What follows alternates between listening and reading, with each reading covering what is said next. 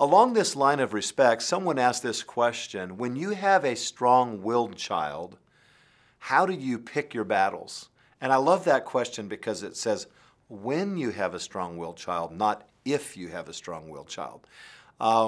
Every child has a strong will. If you have 2 or 3 or 4 children, one will probably have a little stronger will than the others. But all of us have a will that is bent on self. And the fact of the matter is that while we preach about idolatry in the sense of, idol worship or materialism, the biggest idol is self. And every single one of us have a bent towards selfishness, which in turn brings about a strong will. And it really does take discernment to know when to deal with that head on. I think of Hebrews 4:12, where the Bible teaches that the Word of God is quick and powerful and sharper than any two-edged sword. But it also says that the Bible is a discerner of the thoughts and intents of the heart. And when I think about this question, how do you pick your battles? I think a parent needs to be in the Word and following the leadership of the Holy Spirit in order to discern. Because one of the worst things that you can do as a parent is to make a guess at your child's heart at that moment, or really jump on a child for what you perceive to be a strong will. Now, there's times when it's obviously a strong will and they're speaking back to you disrespectfully. That cannot be tolerated.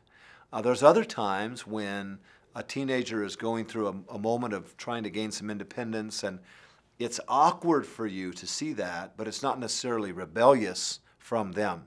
So the question is, when do you pick the battle?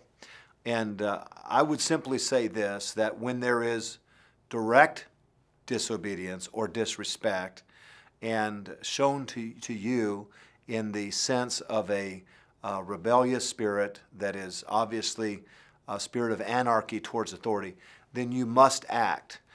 If there is a strong will to walk out of the door when you said stay here, if there is a strong will that says I'm not going to church, I don't care what you say, they have picked the battle. You don't have to pick the battle. They chose the battle. Now, that doesn't mean you get in the flesh and scream. It doesn't mean that you start, physically abusing them.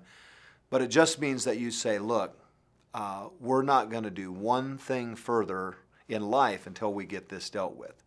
And whether that means they come in to see the pastor, come to see a youth pastor, whether that means you take them to a restaurant and you spend significant time talking, you have to deal with that. But let me just say this with respect to the strong-willed child.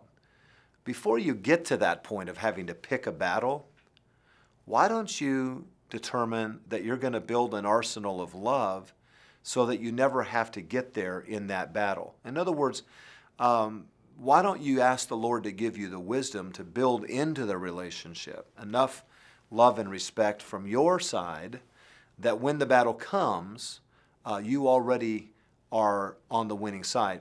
Now, I don't mean by this permissiveness, and I don't mean by this allowing temper tantrums. But what I am an advocate of, and what I believe the Bible teaches when it says that we're to bring them up in the nurture and admonition of the Lord. We know that admonition involves discipline, but nurture involves the cultivation of a heart. It involves relationship. It involves a random trip to McDonald's after school, or a surprise trip to a baseball game. It involves finding out what their interest is and taking them to a car show or whatever. And so when you have that strong-willed child, oftentimes what they need is the investment of your time. And so I would encourage you to nurture them. But I also would encourage you to deal with scornfulness because you can't stand for that direct scornfulness. And so if there's an outburst of rebellion that is disrespectful, deal with it right away. If it's the shrugging off of a shoulder or sort of a body language type of a situation, then mark your time for that battle. You don't have to explode right then and there. Make a note of it.